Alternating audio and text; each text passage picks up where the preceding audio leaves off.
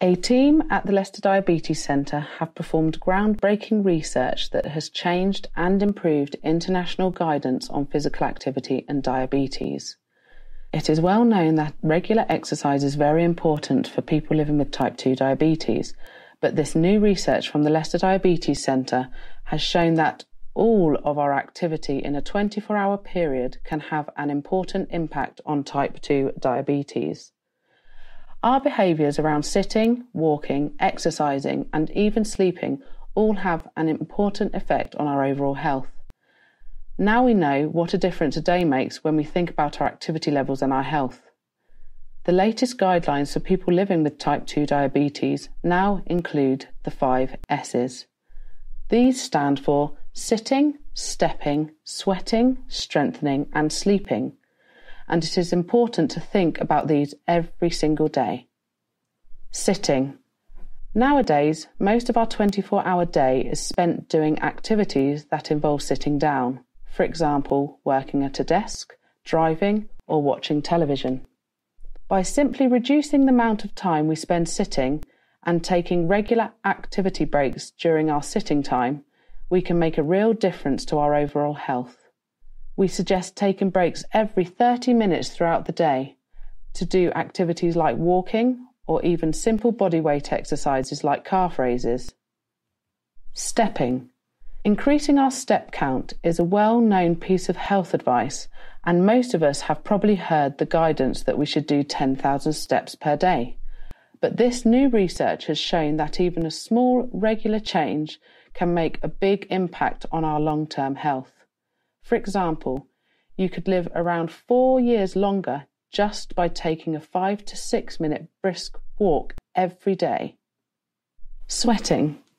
By taking time to do exercise that makes us sweat, not only can we lower blood glucose and insulin resistance, which are very important in people with type 2 diabetes, we can also improve our heart health and mood and keep ourselves healthier as we age.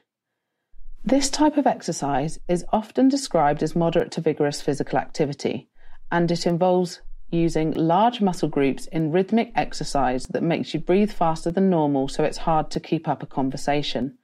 Examples of moderate to vigorous physical activity include brisk walking, swimming, and cycling. Results show that we need to be doing this moderate to vigorous physical activity as well as our active breaks. We should work towards 150 minutes or more of moderate to vigorous physical activity per week, with no more than 2 days off between activities. To make the most of the benefits of this type of exercise, we should try to do it around 2 to 3 hours after eating, and ideally for longer than 45 minutes. Strengthening. We should also do 2 to 3 strengthening sessions a week. Strengthening exercise is any activity that uses your own body weight or works against a resistance, such as weights.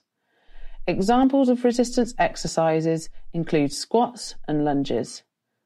Strength exercises are important to help reduce the risk of falls in the future, help your day-to-day physical function, and can slow accelerated aging. Activities like Tai Chi and yoga are not only good for strengthening, but also include flexibility and balance, which are very important for older individuals and for individuals with limited mobility. Sleeping. Sleep problems are common in people with type 2 diabetes, and these can include issues with the amount, quality, and timing of sleep. Either having more than 9 hours or less than 6 hours of sleep can increase blood sugar levels, both in the short and long term. Fortunately, even simple changes can make a huge difference to our sleep. By making sure our bedrooms are quiet, dark, relaxing, and at a comfortable temperature, and by putting away mobile phones and other electronic devices at least 30 minutes before bed, our sleep can really improve. Going to bed and waking up at the same time every day, even the weekend, can also help.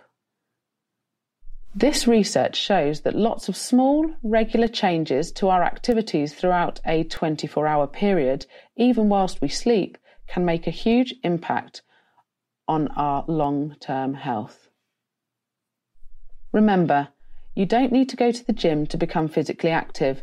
There are so many options out there, it's about finding what is best for you. Physical activity can be enjoyable, be incorporated into your lifestyle, and suit your ability whatever your level.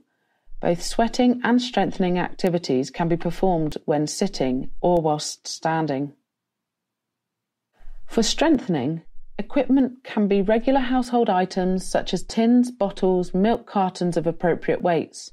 The Leicester Diabetes Centre has a catalogue of tools to improve the 24-hour health behaviours to suit different ability levels.